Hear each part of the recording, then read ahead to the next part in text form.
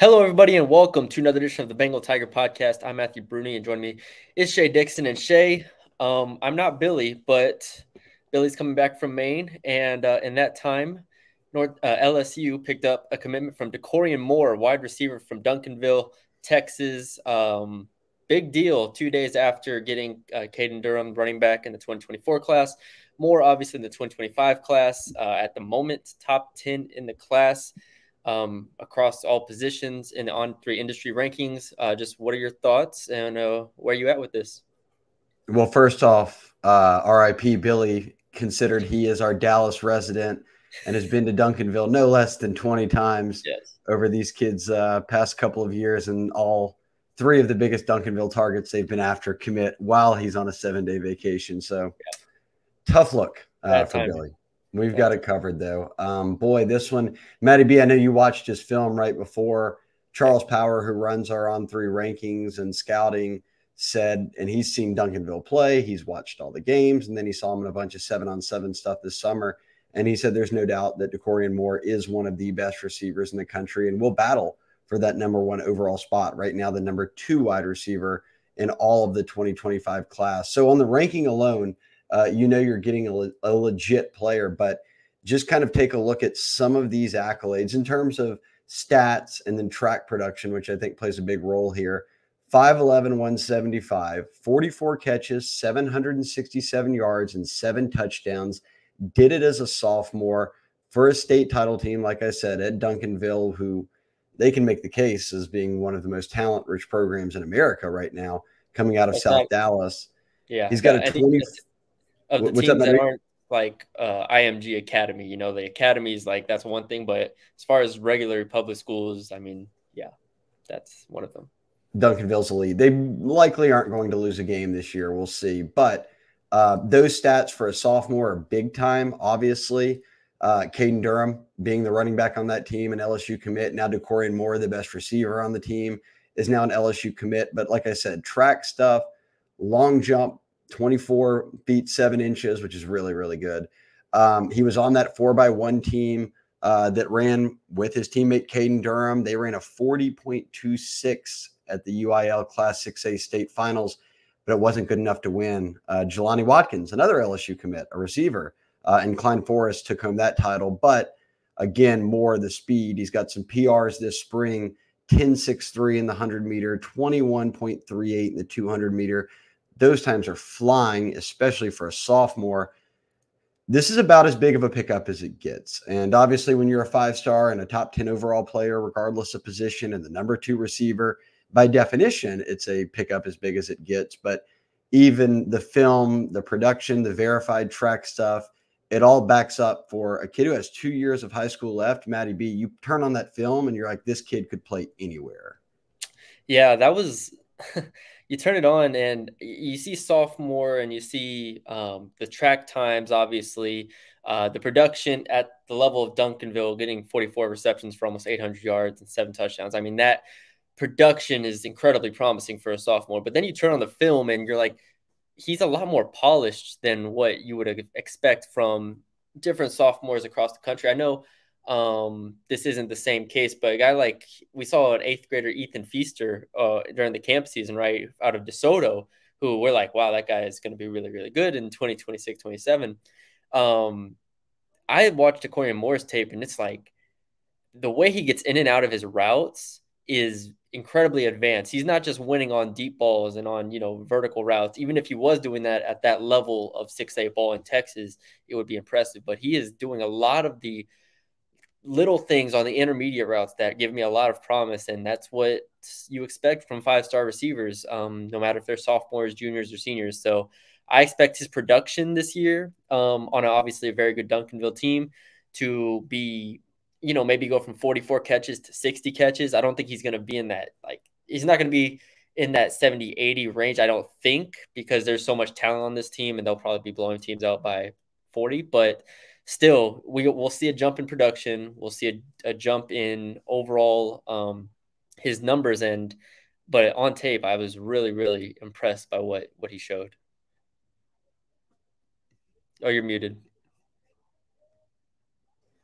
I had muted myself on the Duncanville High broadcast too for On3. I was just talking there with nobody hearing me. That was in front of a much bigger audience. So I'm glad that I could follow that up today with muting myself and another Duncanville kid and talking away about it. Charles Power, our On3 National Director of Scouting and Rankings, like I said, was very high on him. He echoed exactly what you just said about just even watching the film for the first time, Matty B. He said, and I'll quote, this is in one of the stories on the Bengal Tiger right now. He said the gravity Moore draws from secondaries with his ability to get downfield and separate, it really stands out. He's a natural separator with long speed and a change of direction, which I think is the most important thing. He brings both to the table. He's not a pure track guy who can't change directions. He understands how to change speeds, gear up, gear down, tempo his routes, and he stacks corners off the line consistently. And he went on to talk a good bit about just how this is, even if it's jump ball situations at 5'11", 175, he can win them. He truly feels that LSU's walking away with one of the handful of the best receivers in America and someone who has a very real shot to finish at number one.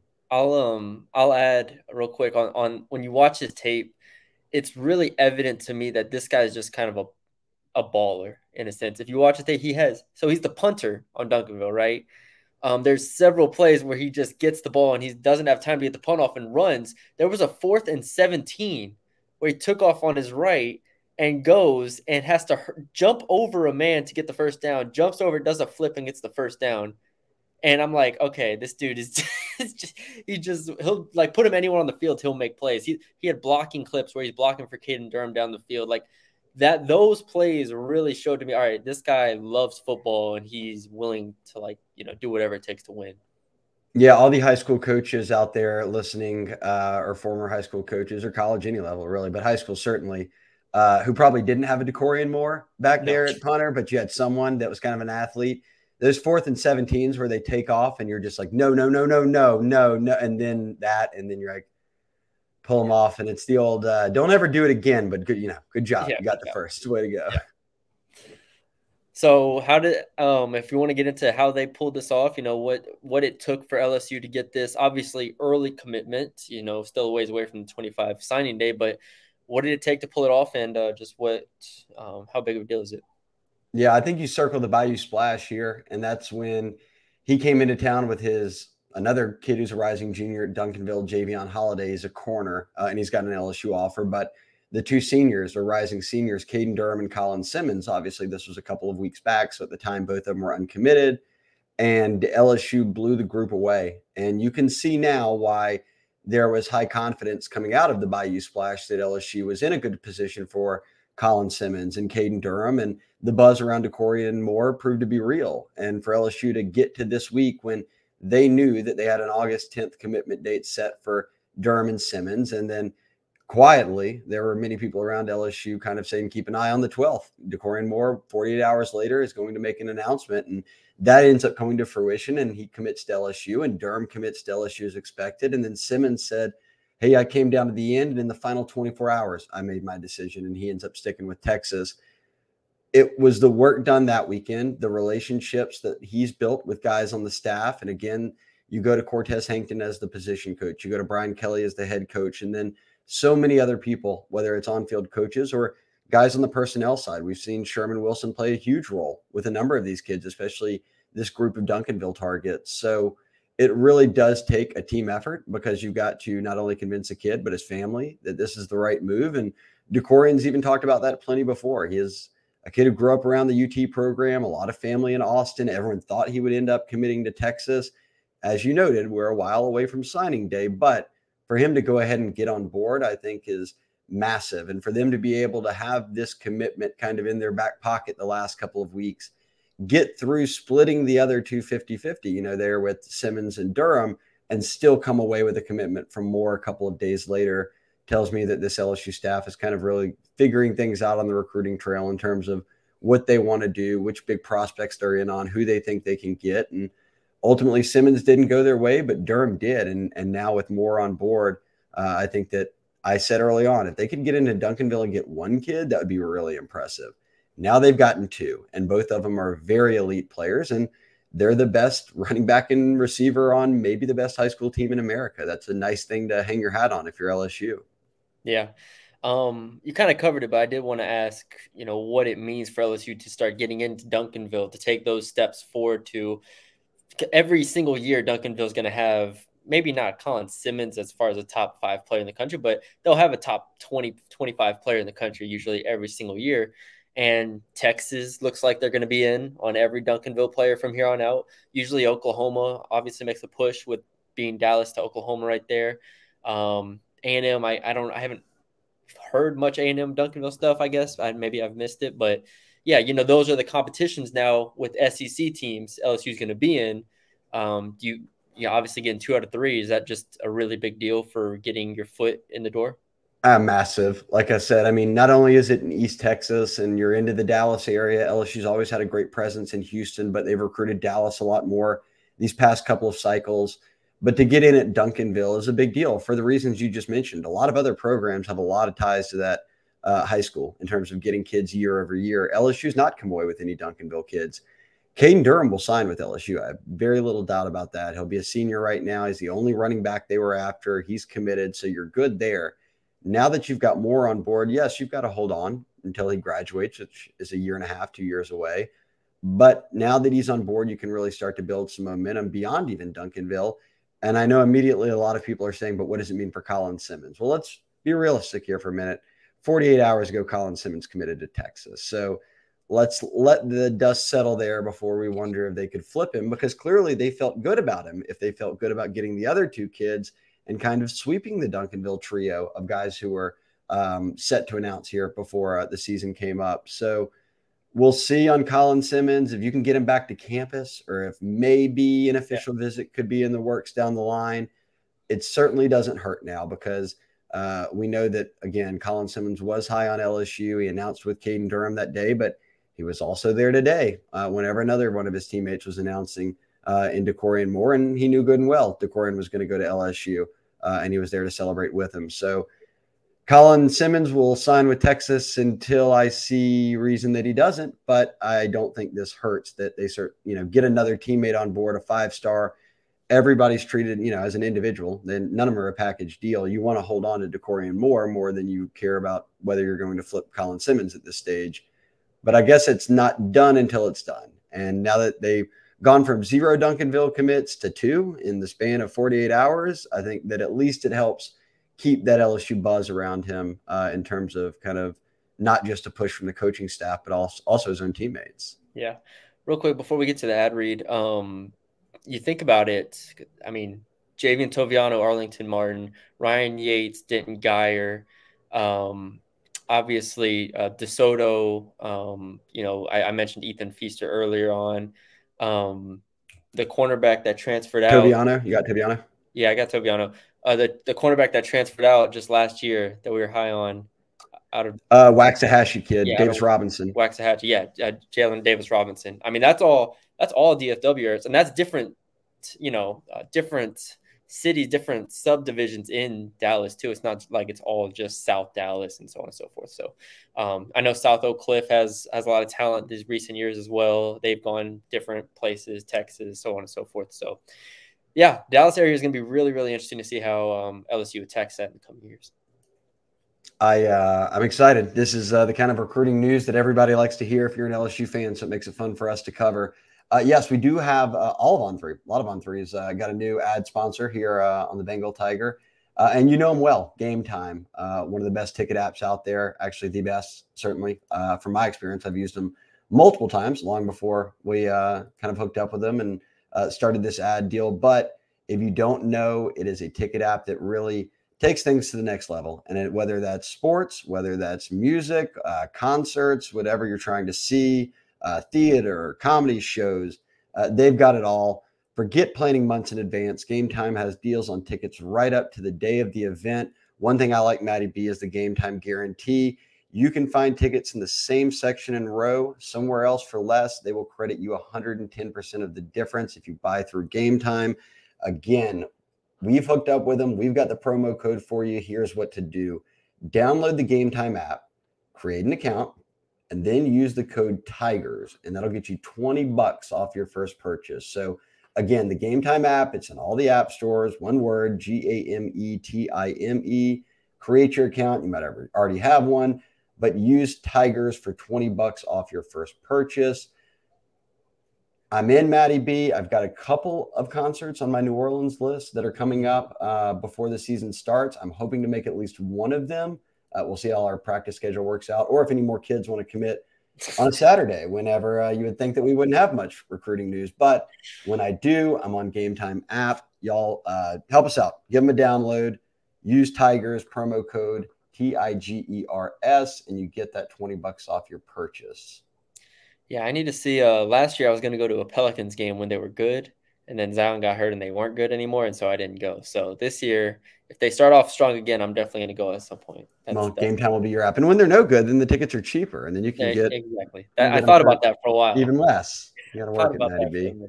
Well, let's. I guess we can close out with this. They do have 4 commits now. It's not many, but it's about average for the 2025 cycle. These kids are all rising juniors in high school. To give you some perspective of where they're at kind of with numbers, things start to pick up really after kids' junior seasons. So again, to get a 5-star like Dakorien Moore on board now is a very big deal. They also have another Bordelon committed as an offensive lineman. He's the 2nd highest rated commit. They've got another tight end already in J.D. LaFleur, who's an LSU legacy. Obviously, most folks know his father, who was a 1st-round pick out of LSU. At tight end, and then you've got Jalen Bell out of Georgia as a corner. 4 commitments, the number 4 class in the country right now, behind Bama, Georgia, and Oregon. But to be right up there in that top 2 with Bama and Georgia, who also have 4 and 5 commits each, is a good thing. It is very early, but you want to be keeping pace with them, right? If you are trying to make it into the playoffs, the expanded playoffs, compete for the West every year, you've got to be recruiting on the, or at least close to the levels that those 2 programs do. And this is how you do it. And Ryan Williams, the number 1 receiver in the country, Matty B, is a 5-star. He's committed to Bama. Jamie French, the number 3 receiver in the country, is a 5-star. He's committed to Bama. Now the number 2 receiver, the guy sandwiched in between them, a 5-star, committed to LSU. Those are the type of game changers that get you big-time position playmakers, whether it's at left tackle, quarterback, running back, edge, wide receiver. I mean, these are absolute difference makers for a program. Yeah. If we continue to look just kind of big picture at 2025, obviously everybody's like Bryce Underwood, right? Everything Bryce Underwood. And that will be the overarching topic when people talk about this 2025 class, no matter what. I'm looking at, they get more. Harlem Berry is obviously the one that I love. I've loved Harlem Berry. I mean, everybody loves Harlem Berry. It's not hard to love Harlem Berry.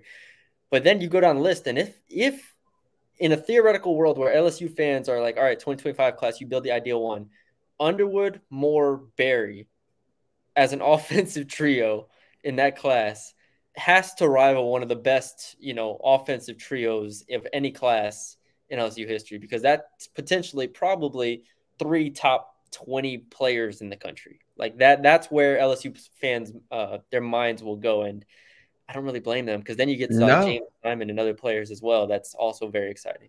Yeah, I mean, you think of 3 skill players on offense and all 3 being 5 stars, potentially number 1 players at their position. Bryce Underwood seems like a no-brainer to finish number 1. He's one of the better quarterback prospects to come through in the past couple of cycles, at least. And that's not my opinion. That's the opinion of people who are evaluators at On3 and watch a lot of tape and said this kid is coming out of Michigan is a real deal. And it's LSU or Michigan. We've heard the buzz that he might move his decision up much earlier than the January date. We'll see if that happens. Ball's obviously in Underwood's court, but Underwood and Dakorien Moore know each other. And Matty B, when you're looking at a school like LSU, and we've heard Underwood say it before, they've got a long track record of surrounding their quarterback with elite receivers, guys who went on to the NFL like Odell and Jarvis, and now Justin Jefferson and Chase, and you can name everybody else.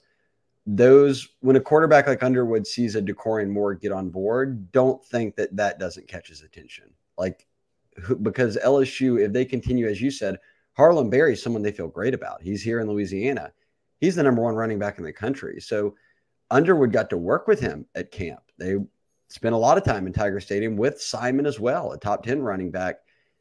you get the sense that Underwood can start to get a feel for what LSU, what he'd be surrounded by if he came to LSU. And as you noted, I thought you did a good job of laying it out there. Does it get any better than pitching to the quarterback? Hey, you'll have the number 1 running back in the country signed and another top 10 running back. Oh, and you've already got the number 2 receiver in the country committed, and we'll continue to build on that. And if by whatever, LSU fans' prayers being answered, Underwood does go to LSU, Matty B, well, then how many other receivers say, oh, I'm in? How many other players say, oh, I want to be a part of that?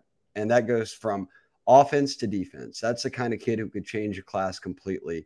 I think that's what you see them build on here is, okay, we've got a big 5-star receiver, and how do we parlay that into getting Harlan Berry to commit early as the number 1 running back, getting Underwood to pick LSU over Michigan and get on board as the number 1 quarterback in the country.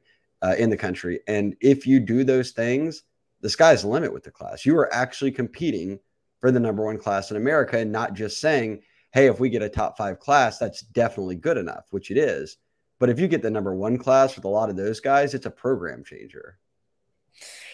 Oh, yeah. I like bringing that up because I wanted LSU fans to quickly just start thinking of the 2025 class and what that could potentially be. Also, J.D. LaFleur, I think, is going to be a 4-star tight end when this is all said and done. He was really impressive to me at camp. And we haven't even gotten to any of the defensive players in Louisiana. They have a few really, really good ones. And that's the big thing as we wrap up here is that Louisiana already has double-digit recruits ranked in the On3 top 300. Yeah. So that's just going to keep going up. And if you're locking down Louisiana, you're about to just default yourself into a top 5 class. When you start adding guys like Dakorien Moore, if you're really going to get a Bryce Underwood, you are 100% competing for the number 1 class in the country, which is exactly what LSU fans want. I mean, Brian Kelly came here for this type of setup. You've got the recruiting, territories. You've got Louisiana. You've got East Texas. If you can win on the field, guys like this will continue to get on board, and they see the results of what he did in year 1 by winning the West. Yep. All right. That's all we got for y'all today. Hope y'all enjoyed the episode. Big recruiting news, obviously, throughout the week. Good job, Shea, for staying on top of it. Obviously, Billy did what he could on Maine, but he'll be back and ready to go for the season. We continue to update y'all on fall camp. We'll have a podcast up on that very soon as well, so check that out. But if you're watching on the YouTube, subscribe, leave a like, comment, and share. If you're listening on the audio side, leave us a 5-star rating and review. We appreciate the support. We will talk to y'all later.